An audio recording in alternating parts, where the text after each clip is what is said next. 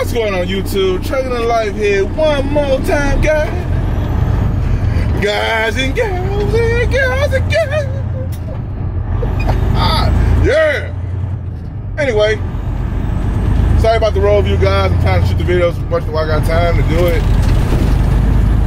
Might be going on a blank trip right now because I got to go to this rail yard that's showing in the app and showing the box not there, but they saying it's there. So I gotta go see if I'm there. And that brings me to my point of this video, man, of a dog eat dog, guys. Hello? Yes, ma'am? Huh? Okay, it's not there?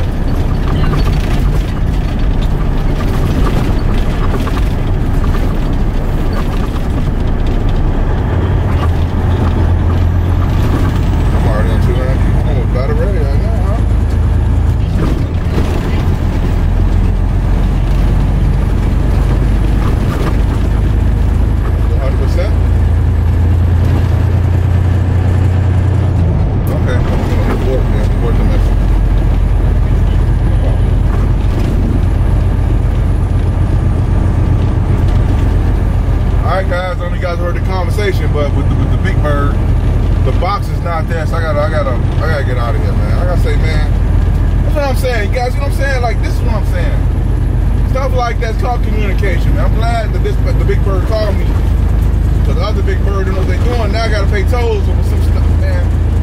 Guys, man, I tell you. Anyway, the whole purpose of this video is, man, being a owner operator in rail yards is a dog eat dog, man. Dog eat dog world, and I'm gonna explain what I'm talking about. It's gonna be a road view, man, because I can't, man, man, I'm so irritated now. Now I gotta pay tolls, and I'm not even getting paid for this. From where I just came from, I ain't have to pay no tolls. But now they say, oh, it's over there. I start heading this way. The only way to get back is up this way right here I must go. You know what I'm saying? That's what I'm saying, man. This is, man, boy. And I can go back the other way, but it takes so long to go back through the city. But anyway, man, I digress, man. That's what I'm at this point. So anyway, it's a dog eat dog as an owner operator, man. Now, I had a business meeting with a business owner who had owner operators up under his authority, whatever, and I kind of had to break something down to him. Shout out to that business owner. This is when I was doing my coaching calls, which I don't do no more right now at this point, one-on-one at least. But anyway, I was telling him that he was like, hey man, I asked about the different wages of owner operators and the chances, the risk of the authority, because owner operators do different things. How to pretty much control the risk factors of the owner operators and his authority, pretty much, right? Like running intermodal equipment to sometimes be a little how should I say it? A little on the wild side sometimes, you know? Just a little bit on the wild side. And your authority can get jacked up if you're not careful. But anyway, I digress. So he was asking me that, and I was telling him, like, hey man, it's a dog eat dog. Especially if you want to operate out here and you run an intermodal. But the intermodal it's not the nicest, cleanest, it's not the cleanest business. And I don't mean necessarily figuratively speaking. I don't mean literally speaking. Well, it could be literal too, though. It ain't the cleanest business in that way either, but you know, I don't know. I've heard different stories about guys having manicured yards, you know. I can't say I had that experience of manicured yards. Anywho, I'm eating toes right now that I'm not getting paid for, man. But anyway, I'm back. That's the other thing too. I'm eating toes right now. You can get paid for this. Want to be on operator? Here you go. See this toe right here? Bam! One toe, baby. One toe. I'm back. What was I saying? Oh yeah, it's a dog eat dog, guys. That's what I mean. So like for example, I was in the rail yard looking for some empties, and the way my pay system's set up, I don't get paid for my efforts. I may get a stop off if I go to a customer and the load ain't there, or the load got taken, or the load got canceled, but I was already at the customer, I get a stop off pay. That's one way you can pay for your efforts. But when you want to rail yard looking for some empties, you ain't getting paid for your efforts, man. Not me. So if it comes to a box that I have to make sure it's good order, chassis and good order box, you know what good order is? Go back to the channels on the video somewhere on here. A good order box and good order chassis. I gotta make sure it's good enough to get out and get up the road, right? But if I'm in there for 4 hours, 3 hours, 1 hour, too long, and I had to come out that yard with something, what do you guys think is gonna happen? I'll let you think about that for a minute. And don't let it be, you gotta take that box to a customer, and then one of your guys gotta pick it back up, your coworker gotta pick it back up, take it back wherever you gotta go. Now you may say, man, I wouldn't leave out the rail yard with some boxes that look like that. I ain't gonna say on here how they'll look, but I'm just saying. My question to you is, you wasted 3 hours in a yard. If you come out with nothing, now you wasted 3 hours. Now you wasted fuel driving around looking for some stuff, and you leave out with zero, versus you finding something, key, something, and you're leaving out with something. Now you got paid for your time being in that yard. I say it's a dog eat dog, because if it's between one owner operator or another owner operator, who you think they're gonna choose? I gotta eat. I'm out here spending all this time trying to find something. If I don't find nothing, I ain't get paid for it. So they manage, let's say they find some kind of bogus in the rail yard, they get it to the customer. Now the customer do what they do with the box. They may load it, unload it, or whatever the case may be. And the next guy come in to get the box, and he found out the landing arm is missing, or it's missing a pin, or it's a couple of flats on there. You're like, man, these guys rolling here dirty. Now your first instinct is to get mad, like, you scumbag drivers, you mother cluckers, you sumbuckers. But then you gotta think for a minute. They probably spent, I don't know how amount of time trying to get that box ready, or they probably didn't care. They probably just pulled it anyway. But let's just say they put effort in trying to get that box, or trying to find the box. Now they're in the same dilemma you will be in. Okay, I'm not gonna get paid nothing for this, so I'm gonna bring a box and drop it off, and it's gonna be bogus. So now what you gonna do? That's the question. What you gonna do? You gotta do something. You gotta do something.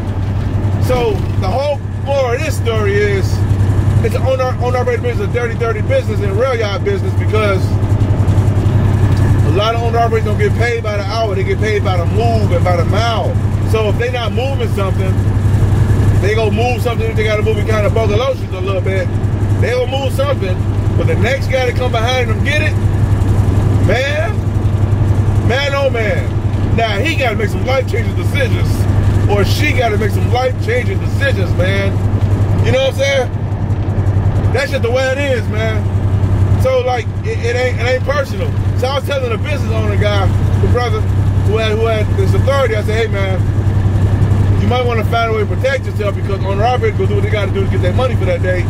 If they don't get paid for the efforts, they go out that day to make a certain amount of money, especially if they're intermodal, and they come back home with nothing. Mama ain't gonna be too happy, and the kids ain't gonna be too happy. So he don't want to face all that. So he comes back with something. So now in the process, sometimes the owner operator get caught riding out that dirty, man, with a dirty box trying to make his donuts for that day, and now it messes up your DOT number.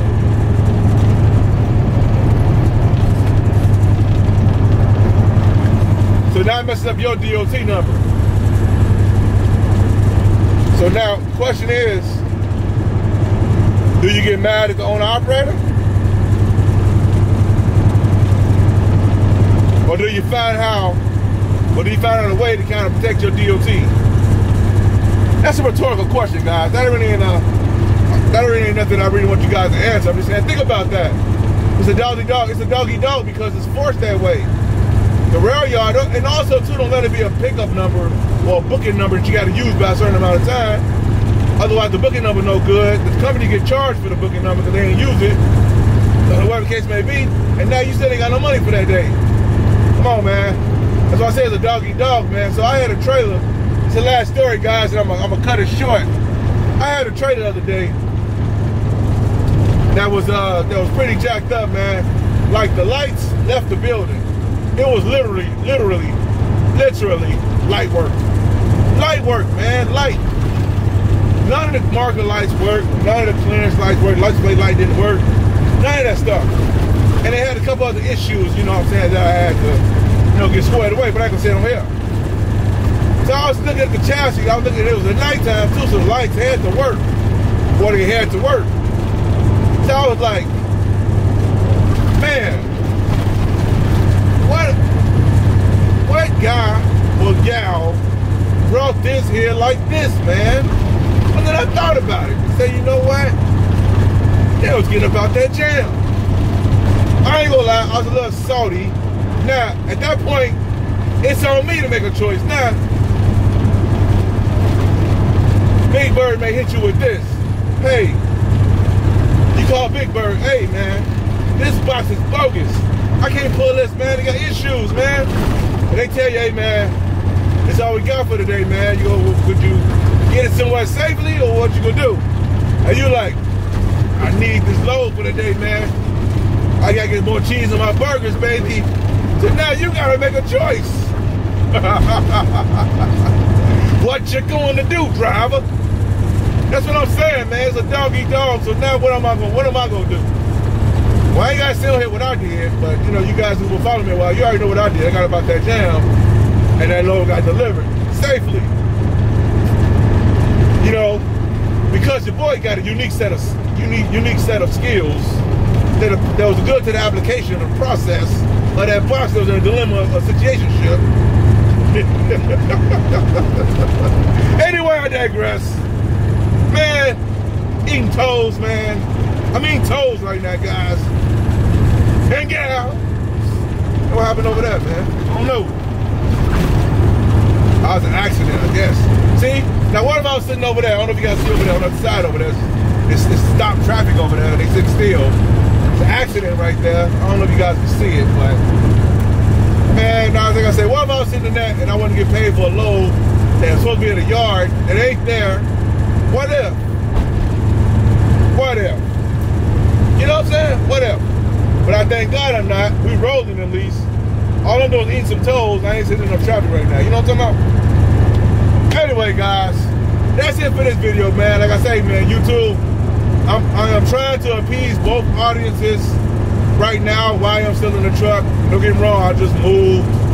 I mentioned in the video, so my stuff at the crib is all over the place. And my car situation, everything's all over the place right now.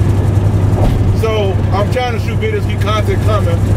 And I haven't did the lives because I'm organized right now. Stuff is not in order right now, guys. So I will resume the lives at the appointed date. But right now, it is what it is, you know? So this is the video road view. For those who don't get out here, who don't driving with me today, God dog it. While I'm still in the truck, man. Eating some toes, man. Eating some toes. I'm losing it, guys. Oh, man, I really be losing it, guys. I'm sitting over there. They sitting still, man. Oh, man, I will be losing it. I'll be going crazy in that truck over there, man. But anyway, hi, YouTube. Hope this video is helpful. Give you a little understanding of what's going around here. I'll see you guys in the video. Hey.